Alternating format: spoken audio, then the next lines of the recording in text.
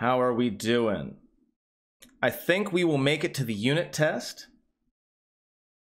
We might even go further than that. We'll find out. Decompose figures to find area. So some more practice on this, except this time we don't get, at least in this case, we don't get a diagram. We've got a first rectangle with a length of 3 and a width of 5. So, and by the way, length and width are interchangeable. Doesn't matter which is which. It's just names. Names are important, but some of them are interchangeable. So 3 by 5 is 15. The second rectangle is 7 by 4, which is 28. 7 times 4. 15 and 28. Let's see.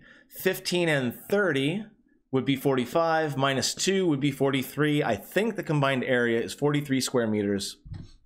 If you're not sure what I'm doing when I talk about my mental math like that, do go back and look at my earlier videos. I do, in very exhaustive detail, talk about the many, many, many ways that you can break down numbers in your head to do simple arithmetic. And I think it's a good lesson no matter what your age is.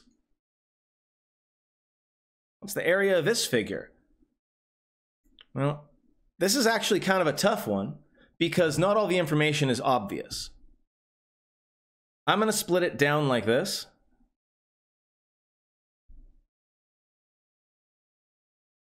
And this rectangle is easy. 7 by 3 is 21. But what about this one? This is a point where a student might go, oh, I don't know how to do this, and then shut down. And that's what we're trying to really push against in Common Core. We're trying to get students to see, oh, wait a second. What is the width of this thing?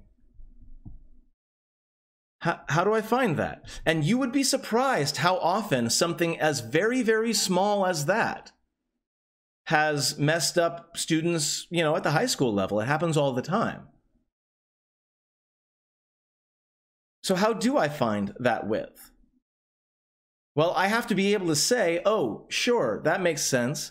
I've got a length of 9 here, but this bit is 3, right? Because it's a rectangle. So this bit here must be 6 meters. And again, students should be encouraged to explore that.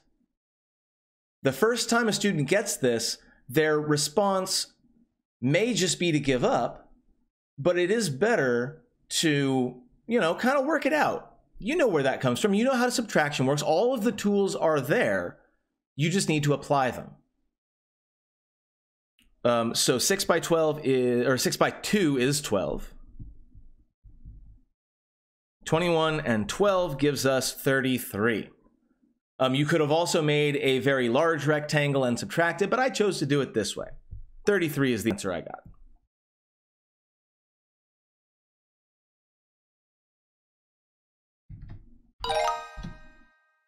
Now we have a large rectangle with a small rectangle cut out of it.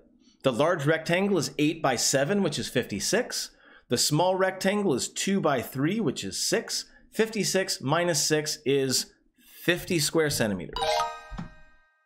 Two rectangles are joined together to form a single large area. They do not overlap. I like that they mentioned that little bit. We have 10 by 2, which is 20 square meters. And hey, let's talk about square meters for a second. We know that a square meter is a square that is 1 meter on each side. Yeah, it's like it's a unit square for real life. It's 1 meter by 1 meter.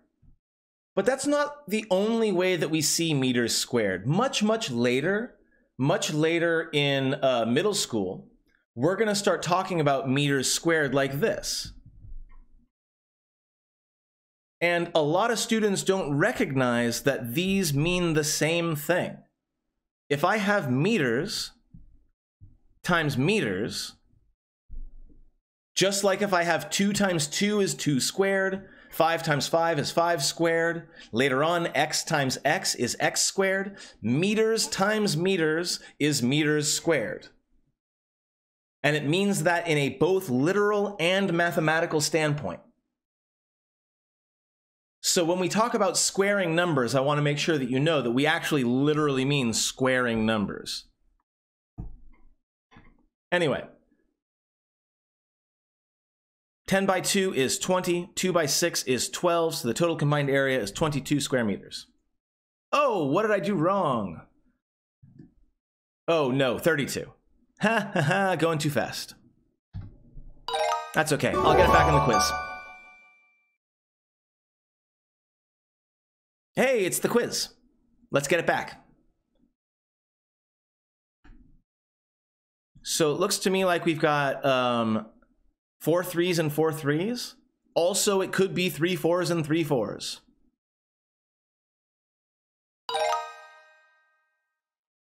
Let's see, 7 by 4 is 28, 4 by 9 is 36, 28 and 36. 36 and 30 is 66, minus 2 is 64.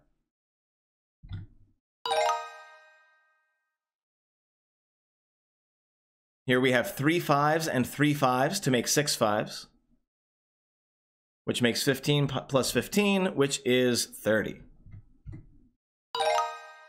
And finally, we've got a 7 by 7, which is 49, minus a 3 by 3, which is 9. 49 minus 9 is 40. And then finally, it looks like we've got 7 2s and 3 2s. Or we could also call it 2 7s and 2 3s. That is also correct. And that's quiz 4. And yes, that did make up the point that I got wrong from last time. So that's the one thing about quizzes that's nice. If you miss one, you can always make it up on the quiz instead of having to go back and do the whole topic again. Not bad.